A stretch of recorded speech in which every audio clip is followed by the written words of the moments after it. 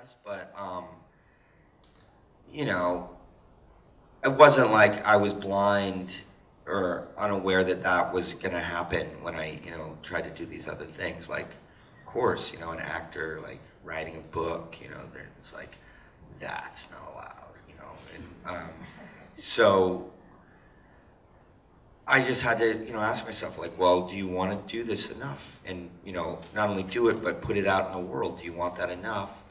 And if you do, then, don't worry. You can't worry about this other stuff. And I know, I guess in the critics' minds, like, they're just safeguarding our culture or something like that, or, or maybe, I'm in critical studies programs. Like, I have no problem with criticism or analysis, but, when you're a creative person and you're putting your work out in the world, sometimes that criticism is biting, sometimes it's harmful, and so you just kind of have to be aware of that, and one of the reasons, and figure out a way to kind of deal with that, and figure out who you're going to listen to and who you're not going to listen to for your feedback.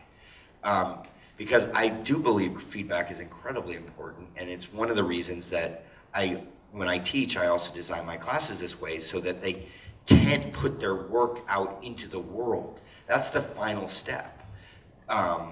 Seeing how your work is being read by audiences, by critics if you care to listen to them. And so, and that is the final ingredient that will make you better.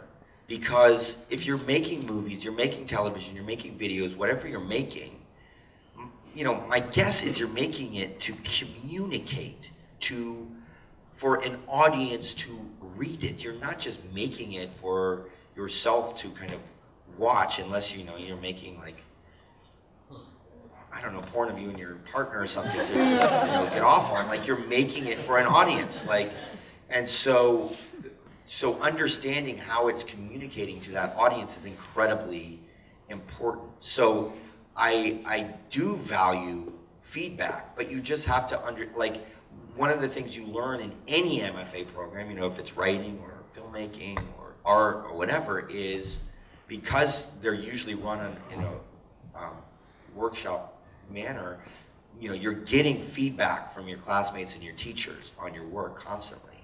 And one of the things you learn in that system is, well, his feedback is always lame. He does not understand what I'm trying to do. He's wrapped up in his own thing, or he's angry about the way that I dress or something. Like, his feedback is worthless.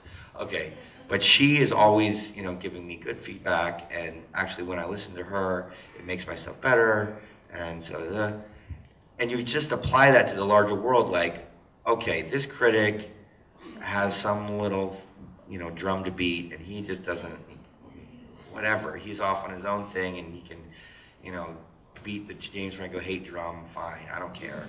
This critic, gets it, and if it made some great insight, okay, that will help me on the next one. And so you just have to kind of learn who to listen to and who not to listen to. And if somebody's telling you,